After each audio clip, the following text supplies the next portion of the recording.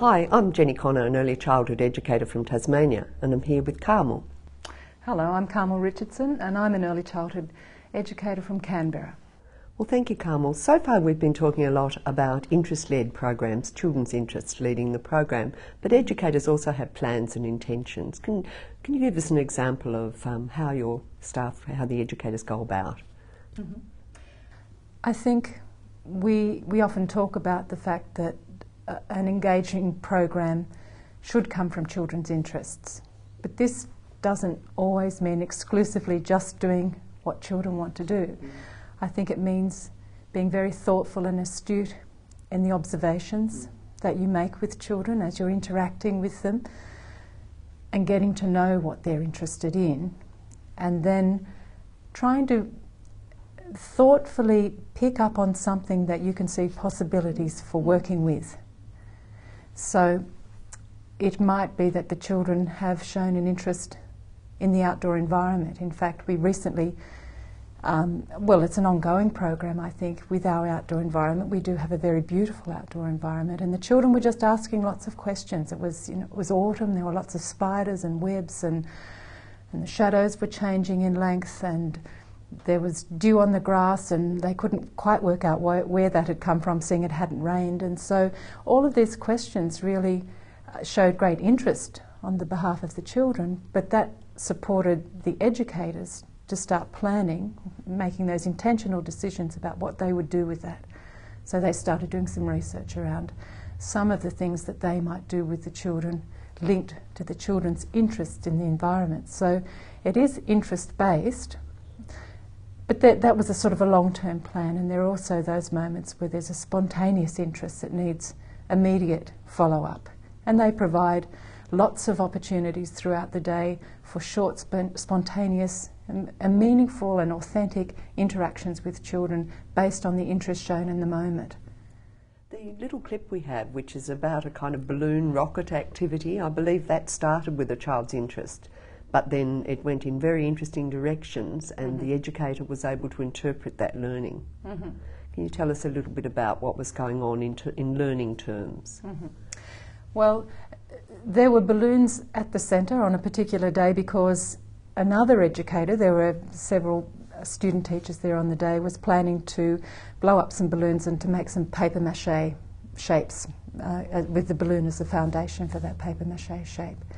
Another child there saw the balloons and it reminded him of something he'd seen on play school, I believe, to do with balloon rockets. So he talked to an educator about replicating that experiment within the centre. So it was a spontaneous event provoked by the resources that were available, and the educator was able to then use that as an opportunity for intentional engagement with the children. So his intentions weren't to teach the children anything particular about physics, if you like, but it was to engage the children in theory making, in experimenting, in using their imagination.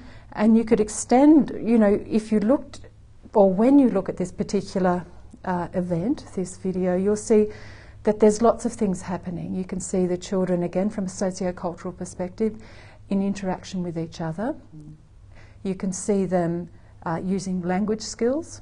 You can see them hypothesising what might happen next. In fact, I think there's a few occasions where you might see children with hands over their ears because they're anticipating there might be a loud noise, because they're drawing on prior knowledge. They've been to birthday parties, they know balloons sometimes explode, so they're drawing on those prior experiences to inform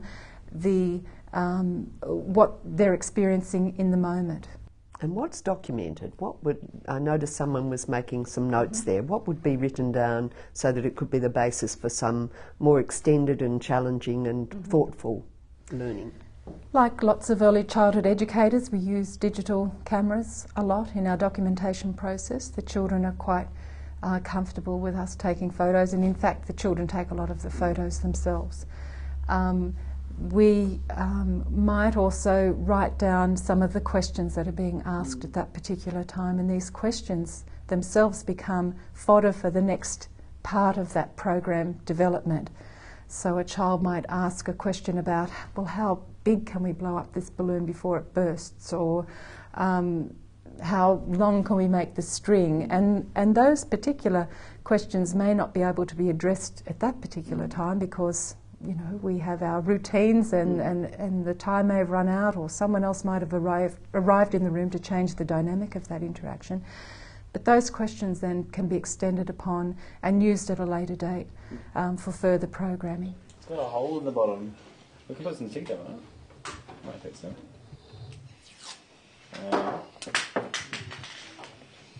Aha! Oh no. Whoa!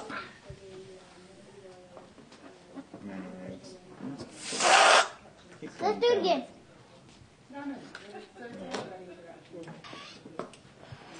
Tyson, Yes, Emma? that's my balloon. Oh, yeah, this one. Take me. Yeah. This one? Sew it up. Really big. Keep blowing, keep blowing, keep going, keep blowing, keep going. Aha! Ready? Can we try? Yeah. Okay, just let go with your fingers, okay? Ready? Ah! I alright. was doing wet. In place, Scooby-Doo did that on the TV. They did that. They did that. What did they do? They just flowed and did it. No, that's just... Ah! Why did you do that? Well, I didn't do it on purpose. But it popped. We shouldn't do this. No, we shouldn't. Don't. We didn't need this. In place, we didn't did this. Oh, what did they do on Facebook? Place on TV didn't did this. Yeah. Well, what did they do? They just blowed and get some string and put the tape here. That was they did.